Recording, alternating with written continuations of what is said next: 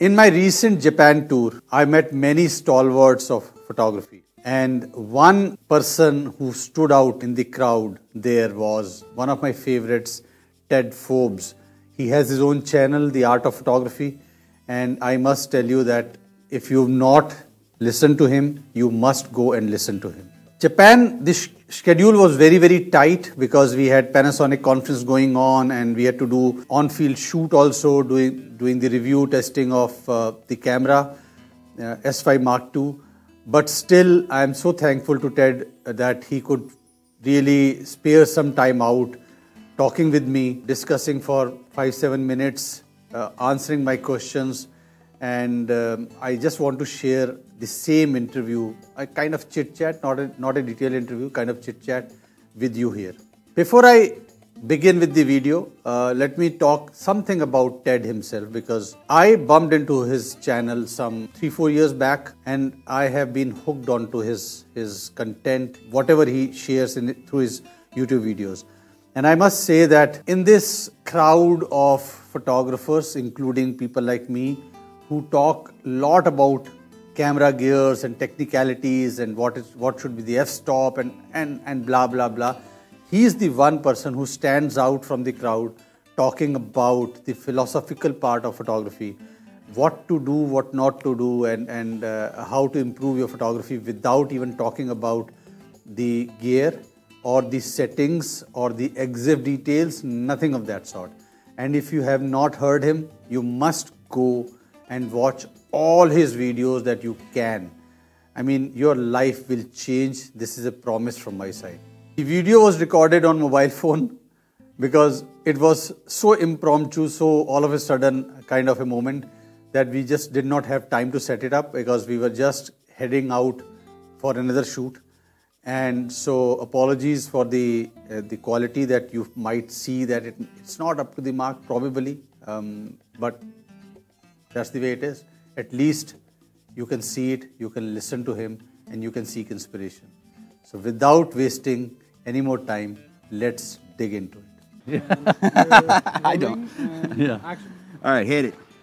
Yeah, so wonderful meeting you, sir. Wonderful to meet you, Jassi. So this guys, has been fun. Yeah, guys, I have with me Ted Forbes. You know him better from The Art of Photography. And he's been my inspiration, and you all know that where do I get the ideas from also.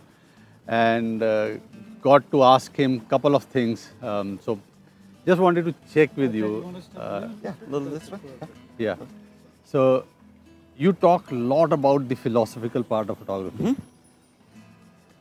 How did you start getting into that? Was it always like this, or were you actually doing a lot of gear stuff earlier? No, yeah, so it's always been like that because I don't have formal training in photography. My formal training is from music. Okay. So when I got into photography, I wanted more information, I wanted to learn, so I was looking at books. And music has theory and all these other things that go into it. Photography, it does, but it's not the same. So a lot of what I did was I brought a lot of my stuff from music into photography, and I would speak. You know, they're similar. They're very creative, both of them. There's form, there's notes, there's abstract, there's things that you're familiar with. And so that formed the basis for a lot of the philosophy approach that I have. So it felt natural to do that. And it's something that I still do. It helps me to think about it. So that's what I try to teach to others. So. Yeah, that's very interesting because most people, especially in the beginner and the mid-beginner level stage, they still are of the belief that when you buy a new camera, you improve. Yeah.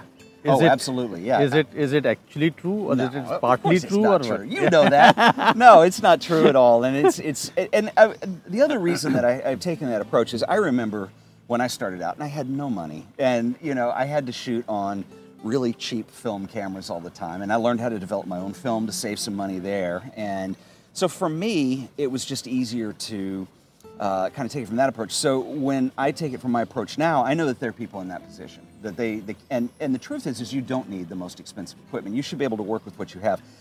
Those old film cameras, there were certain things like macro. I didn't have a macro lens, so I figured out you could turn the lens around and shoot that way. And so you come up with solutions for things that I think make you more creative when you have to work for them. Yeah. So for me, I always want to make people feel better about the stuff that they have. You can be a better photographer without having to spend money right now. Absolutely. And so that's always been, I mean, it's fun, and I know that the equipment can be inspirational too, but I think that the inspiration comes from other places as well. Absolutely. That's something very interesting, because you talk about bringing inspiration from music, and I've not been involved in any creative activities before getting into photography. So when I look at photography, I try and bring something from the normal life scenarios and how you face challenges and how you find solutions to them. That has been photography for me, Yes. and it is so interesting to see that how we think about photography beyond cameras. Yeah. Yeah, camera is just an instrument that you That's just when it mentioned. becomes very powerful too, because it's like, I think anything in life, you know, we all draw inspiration. You have music for me, and you've got your sources, and you know, we're in Japan in this beautiful garden right now, and like even the way that this is so highly manicured and kept, and anything can be inspiring. I think it all follows form and beauty and function, and I think it helps actually to borrow from other things. I think if you only look at photography, it's really easy to start looking like somebody that you look up to, like whether it's Henri Cartier-Bresson or whoever. And you don't want to do that. You want to have your own voice. And so I think reaching outside of photography is a big part of that too. That's another one question, not stretching it long. We know that AI art is really becoming a rage these days. Yes. And there have been people who've been talking about where the photography or the creativity or the artists are at threat. What is your thought? What are your thoughts on that? With AI, I think we're so early right now. It could turn into something that I'm not even imagining right now that actually is very useful. I think some of it can be useful, like, you know, Lightroom now with the auto masking, where it can detect the subject. That saves you time. And so I will do stuff like that if I need to brighten a subject or I need to darken a background or mess with the sky. But there is a point, I feel like, with AI where it is too much. Like sky replacement isn't something that I do too much. Moving the face around like you can do in Photoshop. I'd rather have that right in camera. So I think there probably is a use for it. And it's so new and it's so exciting right now, and a lot of people jump on that. I just don't see it as a creative replacement at this point. Yeah, and I was another thought. I don't know whether you'll agree or not, because the moment things become easier with going with time, they start losing their significance as well. Because it's about you going out, you putting your thoughts together and creating an image. Always. Rather than sitting in front of the computer and making it happen with just few keywords.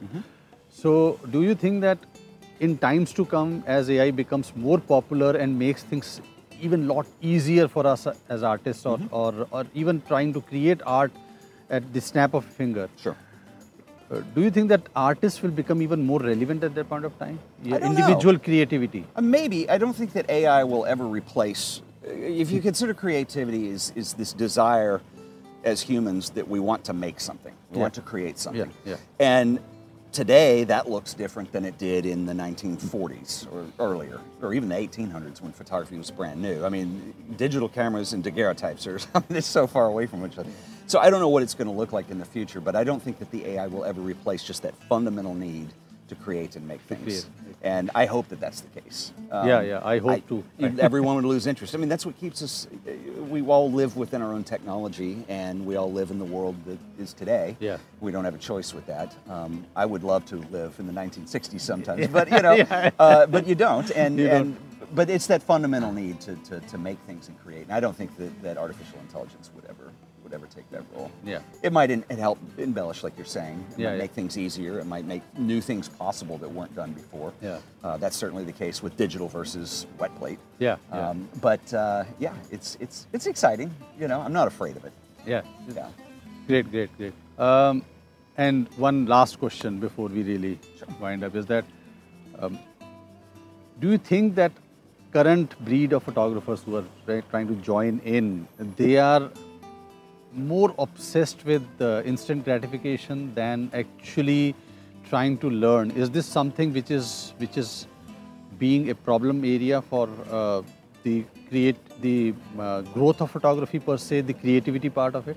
Yes, I think right now the language is changing, and it's not just that photographers want the instant gratification. You can make that argument for Polaroid, right? You take the picture and it develops. With digital, with phones, the the bigger problem is that we post that on social media, or you put that somewhere, and that trend is all about what's in the moment. Like as soon as your photograph is 24 hours old, Instagram's not showing it anymore. Yeah. So there's such a fast pace that's going on there, and I think that influences how people are doing it from a technical standpoint. So I think right now we're in a weird phase where people are getting used to that. It is unfortunate because there are things that you could learn that require slowing down. Yeah, definitely an instant gratification thing right now. But I would hope that one day we settle into something. And I still think that anytime you're making work that's going to last, Instagram doesn't accomplish that for you. Yeah. You're going to have to, at some point, be, I hope, interested in something that is more meaningful. That is, and it's not to bash Instagram, but it has its place. But it's just in an instant. That's it's in the name. You know? So I hope that answers your question. Yeah, that certainly does. Thank you. And in the end, what would be your advice to anybody who's trying to enter into photography right now, or maybe after a few years they have found themselves getting stuck and not being able to move? You got to get out of the rut. Yeah. You just got to push forward and make things. Find things that inspire you. Whether that is going to a new place, whether that is just trying something new, whether that's staying up late. I mean, little things. Just try to break it up and keep persevering, because it's a long road, and that happens. We've all felt it, where you get burnt out or you get stuck in a specific thing. You're not improving, so you got to find something to break out of that you're not doing right now. That's the hard part. Yeah. People don't want to do something new. They want to continue to do it the same way. Fear of losing. Fear of losing. And yeah, you've got to allow yourself to lose once in a while. It's okay. You'll start winning after that. So. Thank you, Ted. Thank you. Wonderful speaking to you. Thank you so much. Having met you in person. Absolutely. And, this was a dream come true for me. Yeah, this was fun. So guys, this was Ted for you. The Art of Photography. Do follow his channel, and I mean, your life will change. I promise you that. Thanks, man. You. We'll see you guys later. Yeah.